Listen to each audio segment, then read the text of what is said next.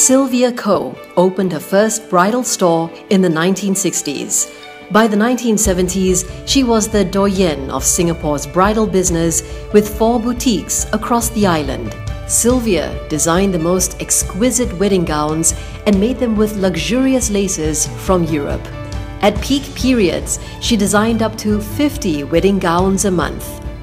A perfectionist, she cut every gown herself. Sylvia's customers were mostly the well-heeled. Her most exquisite wedding gowns cost as much as $4,000, a fortune then. Sylvia offered a complete bridal package and started the trend of decorating cars with wedding couple dolls. She also started the trend of brides renting wedding gowns instead of making their own. As wedding fashions changed, Sylvia closed 3 boutiques in the late 1980s. The last one closed in 1993. She was 76 and ready to retire. But when former customers asked her to make gowns for their daughters, she obliged. She kept sewing until she was 90.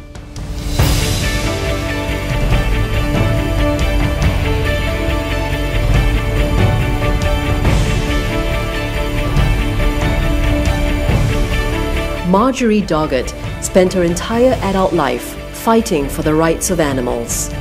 In the 1950s, she was the co-founder of the Society for the Prevention of Cruelty to Animals in Singapore. Noticing the plight of stray animals in Singapore, Marjorie and another lady began rescuing cats. This led to the formation of SPCA. She campaigned ceaselessly, writing many letters to the press over the years on a whole range of animal welfare issues. Once, she disguised herself as a lab technician to find out how animals were being used for research. She also posed as an animal collector to rescue primates from wildlife smugglers. In the 1950s, she photographed many Singapore buildings, most of which now no longer exist. Her photographs appear in the book Characters of Light, a guide to the buildings of Singapore.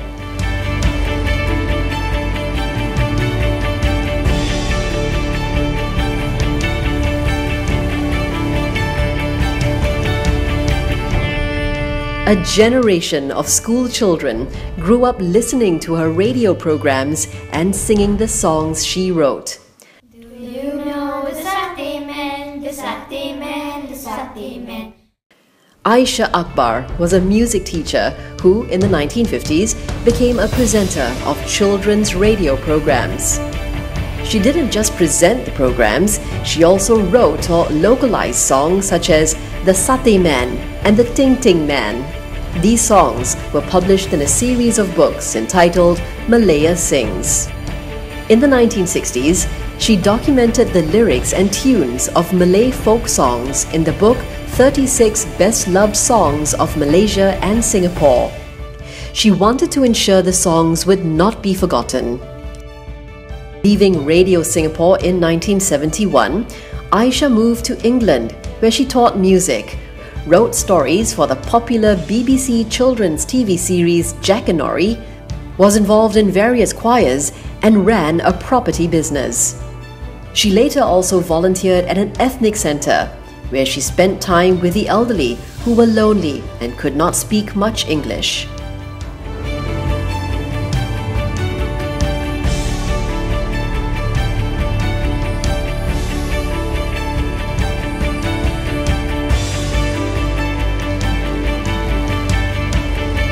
Wong-Lee Sok Tin devoted her life to broadcasting. She joined the Culture Ministry's Department of Broadcasting in 1961 as a program assistant. In 1978, she became the first woman to head the department. Sok Tin's excellent command of English and her attention to detail set the tone for independent Singapore's early generation of broadcast journalists. Their brainstorming and efforts to either improve their place of work, improve their method of working, or how to do things right the first time, or how to reduce the cost of doing things. An early assignment was to cover Prime Minister Lee Kuan Yew's first trip to London to negotiate Singapore's independence and the merger with Malaya. Mr. Lee was impressed by her succinct daily reports on the talks. She subsequently accompanied him on many of his official trips. When the Singapore Broadcasting Corporation was formed in 1980, Sok Tin was first its Deputy General Manager and then General Manager. Sok Tin realized audiences were increasingly wanting more from their radio and TV stations. As much as possible, she gave her staff the leeway to experiment. Under her charge, SBC's current affairs team produced some excellent documentaries.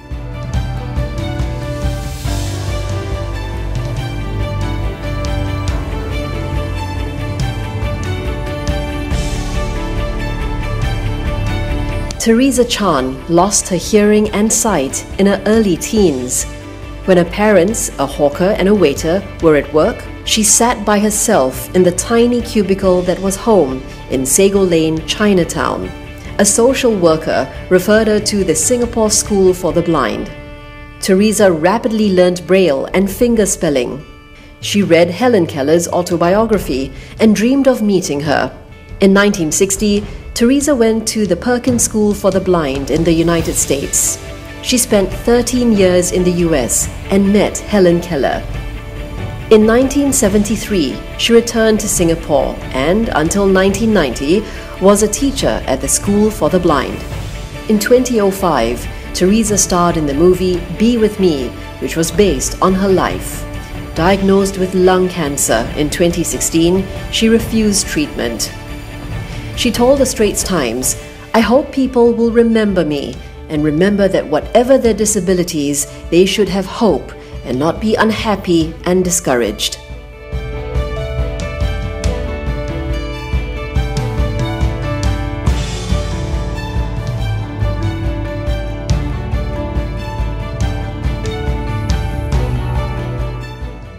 She's been called Singapore's singing ambassador.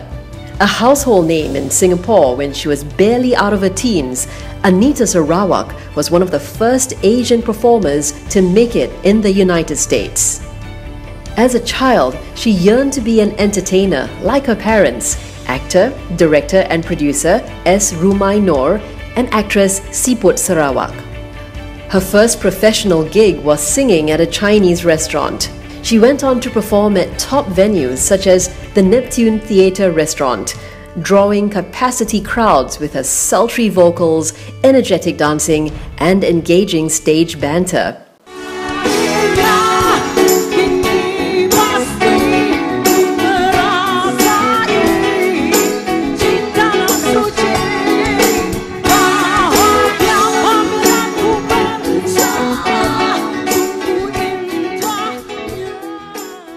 A Las Vegas nightclub offered her a contract in 1985, and this eventually led to a long-running stint at the famed Caesars Palace. Anita performed in Las Vegas for 18 years. Back in Singapore and Malaysia in the mid-2000s, she appeared on various programs on TV and hosted talk shows. In 2013, she returned to Las Vegas and has since kept a low profile.